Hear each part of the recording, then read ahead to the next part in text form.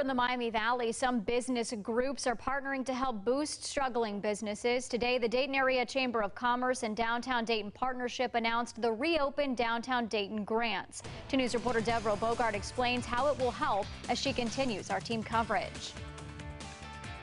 The owner of the Brightside Music and Event Venue says they're going to have to get creative in order to open their doors during this time of limited social gathering.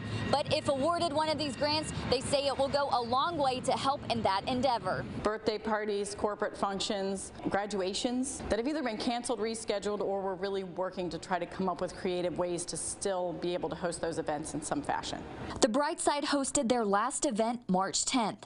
The owner, Carly Dixon, says she was thrilled to apply for the Reopen Downtown Dayton grant today. We all have a lot of experience at this point with applications, and I would say this is the one that's the most fluid and simple and straightforward. The grants will range from $2,000 to $10,000, and Dixon says even the smallest amount could help tremendously. None of us have built businesses that assume $200 touchless hand sanitizer dispensers times 1, 2, however many doors you have, $40 per gallon of hand sanitizer, extra cleaning before and after each event.